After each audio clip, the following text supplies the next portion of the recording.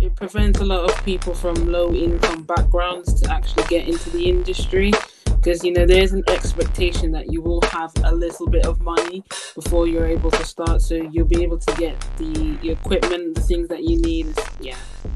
Hi guys, this is the podcast of issues facing young Londoners in conservation. Does everyone want to introduce themselves?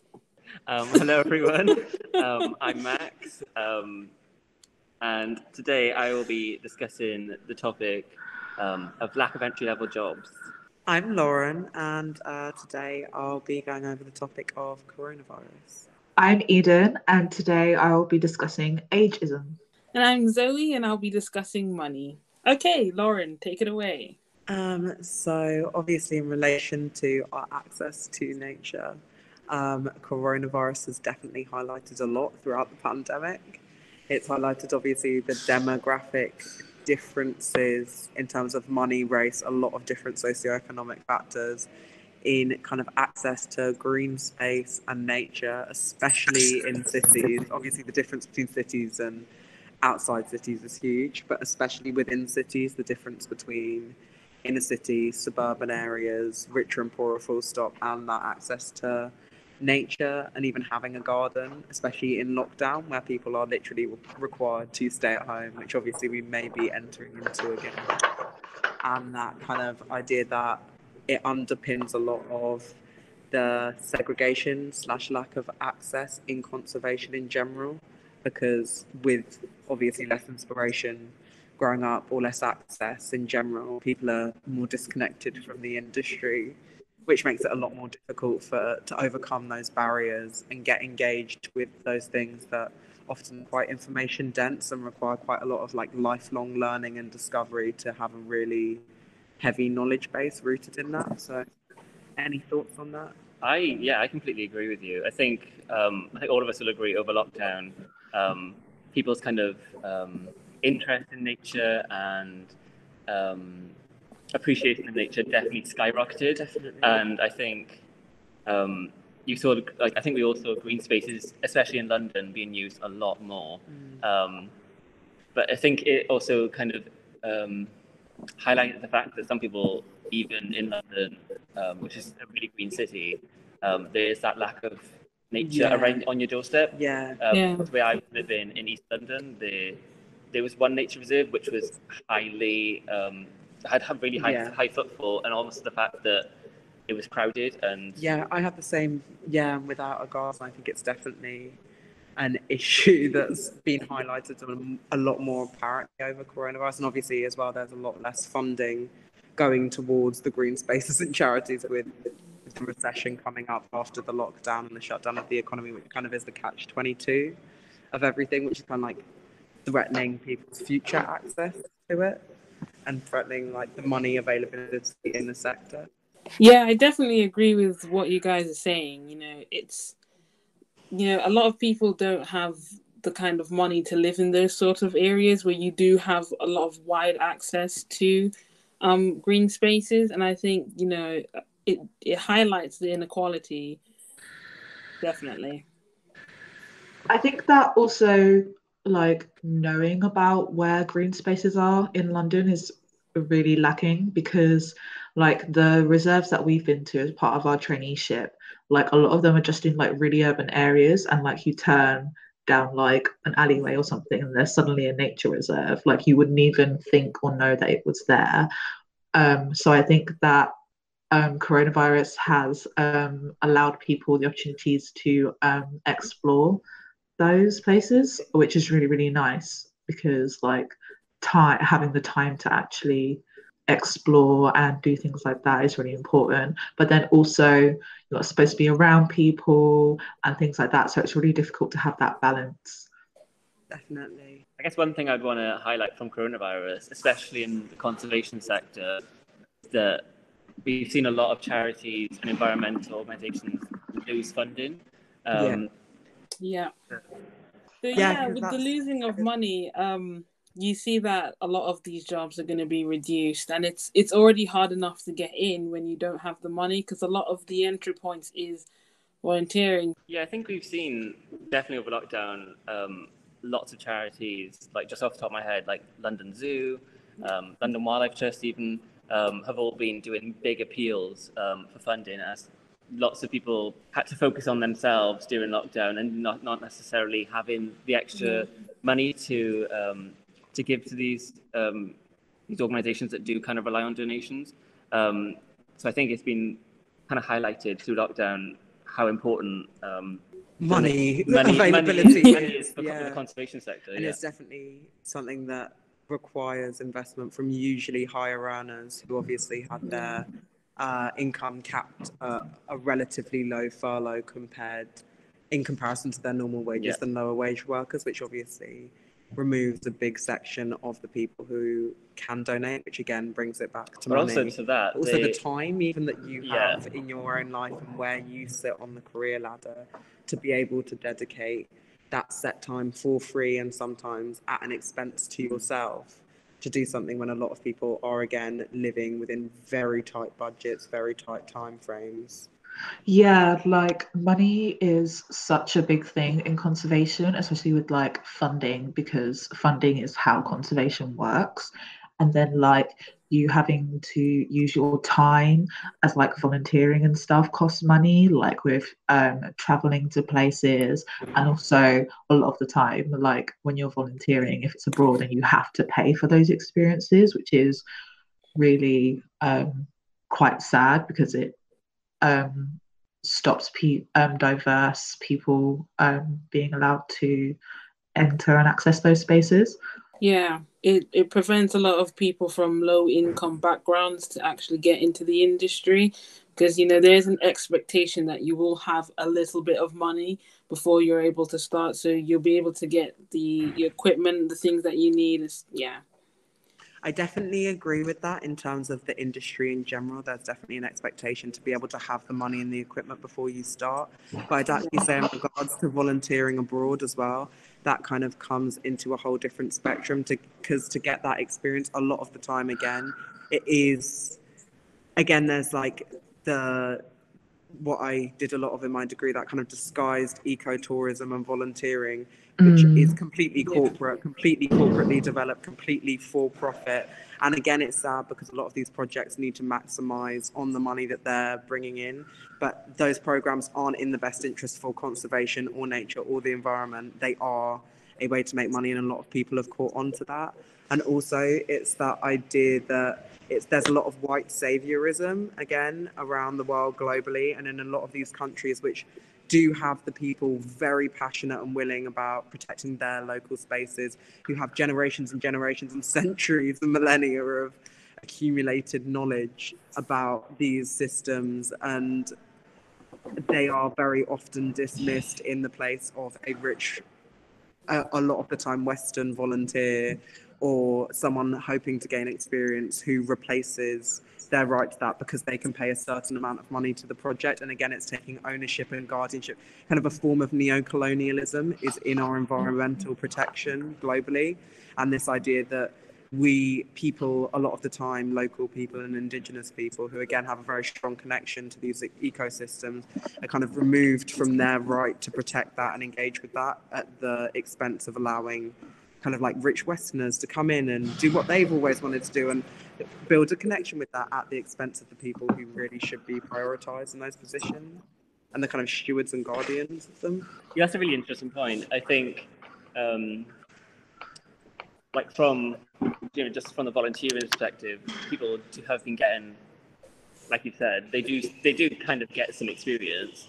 But I think as we probably all aware now, that the conservation sector is kind of plagued with lots of volunteering opportunities, and it does generally end up that those people who do the volunteering opportunities will be the ones who are then hired for the entry level positions.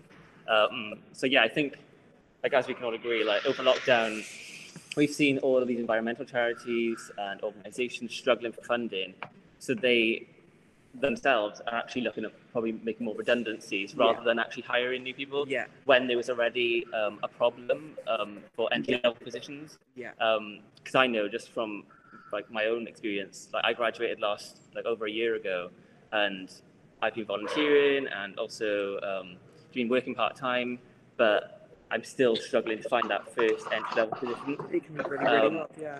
It just shows you how competitive the scene actually is, especially in London, where people will actually want to move to London for those jobs, whereas maybe in other parts of the country they wouldn't necessarily move. Want to move, so there may be less competition out of, again, who happens to fall into the local area. Yeah. Whereas people... And also, again, people just have the access, the safety. With a lot of communities, there is just a safety by numbers effect in London, where you feel like you can slot into some sort of community more safely, feel like you have more resources, less isolated, more connected to other people, which again, when like relocating, depending on kind of your identity and how you may be treated by society, it can be very impractical for some people from certain social groups or backgrounds to relocate to specific places in the middle of nowhere. It's been really interesting, actually, how I'm sure like years ago, getting like a bachelor's degree was kind of seen as the thing to do to get into the conservation sector.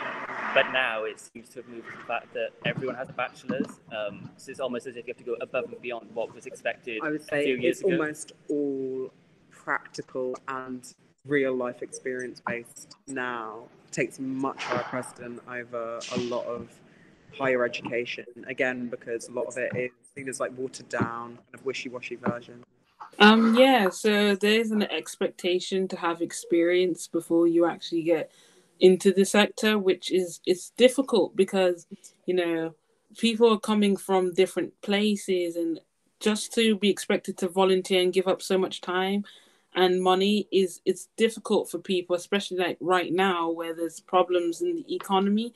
So it'd be helpful if we could have more hands-on learning experiences within the sector, so people can come in and have a learning experience while also probably getting some pay for it. I think that would be really useful. I think that also it's really dependent on what area you're in as well, and how like many entry-level jobs you have.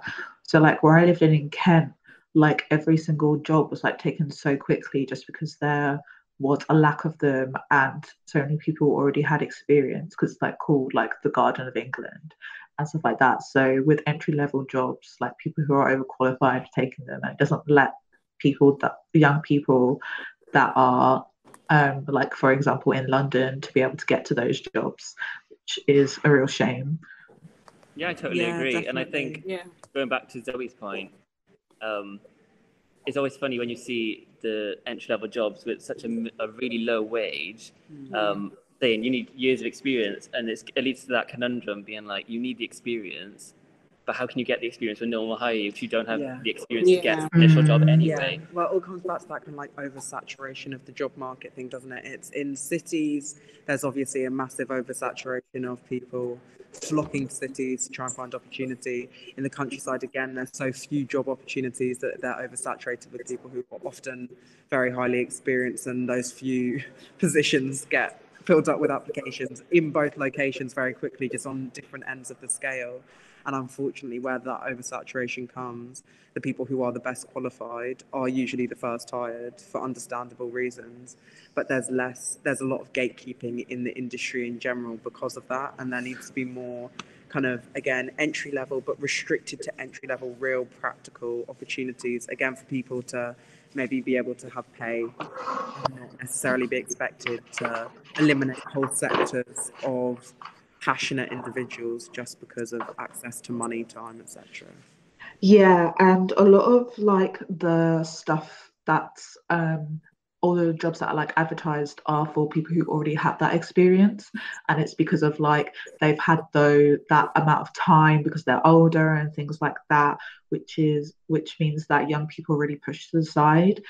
Even in like volunteering and things like that, a lot of it's usually like targeted to like school age people who are like in primary school, like kind of school, or it's targeted to like retirees that have time in like the weekdays to go and volunteer. But there's nothing really for like young people who are like in secondary school or like in their early 20s or something like that, which is really a shame because those are the people we are the future, and we can speak for ourselves, and we are the ones that are going to be changing things and pushing, especially with like Gen Z and stuff like that. Like we're the most knowledgeable about like things that are going on in the world, that are like problems, and like we're like the most ecologically what's the word, knowledgeable and advocating for these things.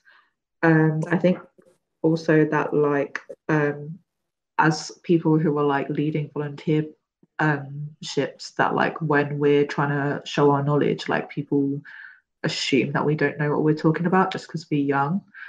Have any of you had any like experiences with that before? Yeah, I think what you're saying, especially like, I think more so as a 20 something, even to like teenage, because again, I think, like you said, there aren't enough opportunities compared to primary school necessarily at teenage age, but there are definitely, I'd say, quadruple the amount of opportunities as soon as you get through the point where you should have gone through the education system. That is where the opportunity cuts off. And then I think that's where people definitely stop listening to, because you're not actively engaged in education. So people aren't as receptive to listening about what you're learning actively at that time. But if you're learning it through your own research and kind of own experience, again, I think like what you said, I think it comes back to people being very dismissive of 20 somethings, especially because you're expected to kind of have this set path. But again, like we were saying on the entry level part and the issues there, yeah, I think again it's that thing of like, it's a weird window. I think it's like you were saying, the 20 something window. I think it stretches even like, I think it's more of an overlap between like almost like millennial and Gen Z. It's like the window where you're too young to have an insane level of high level experience in the field, which has really accumulated all your knowledge, and the education stuff. I feel like it's once you're outside of the age range, the average age range of the kind of typical uni student, and that is, I think, one of the hardest gaps to find inclusion or opportunity in. And I think it's a lot harder than even younger ages, even leading up to 21, where again there are still positions targeted towards that demographic. If that makes sense. Yeah, I agree. I think back to like the whole point of ageism, I think when I first came to London and I started volunteering, it was really weird for me because I was definitely the youngest person there, and most people there were double, even triple my age.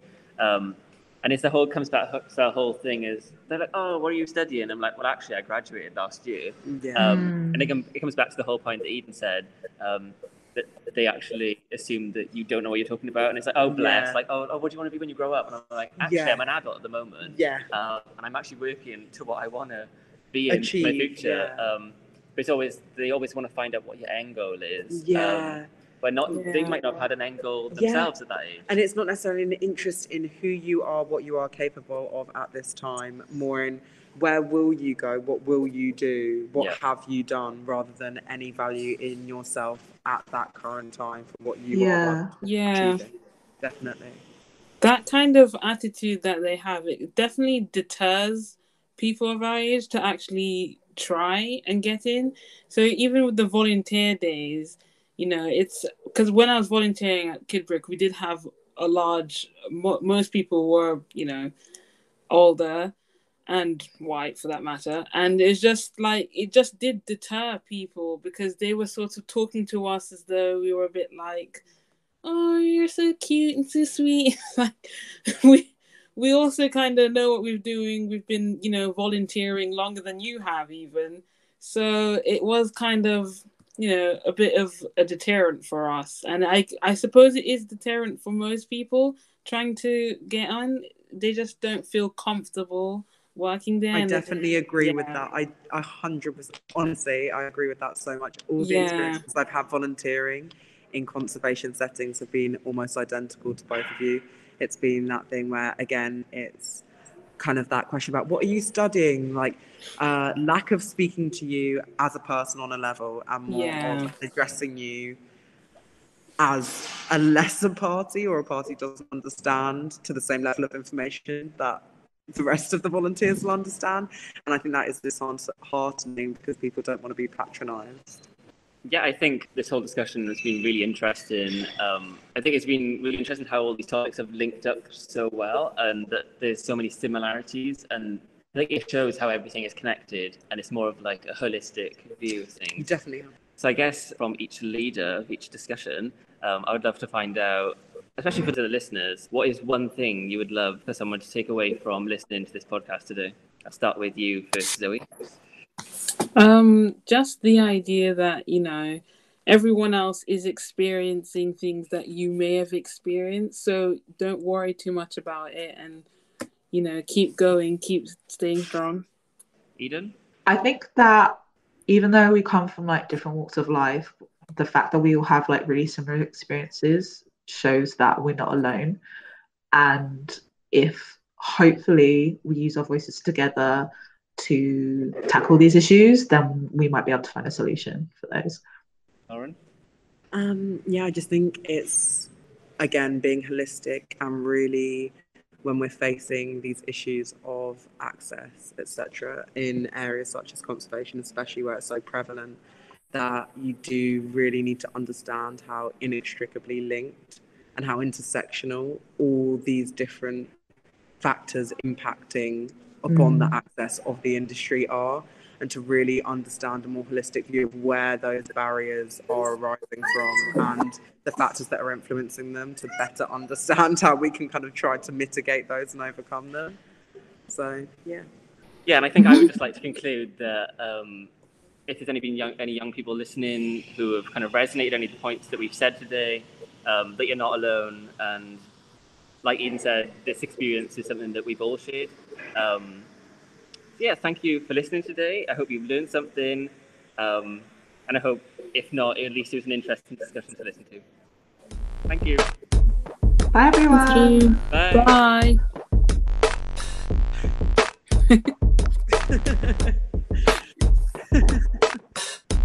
That goodbye was so...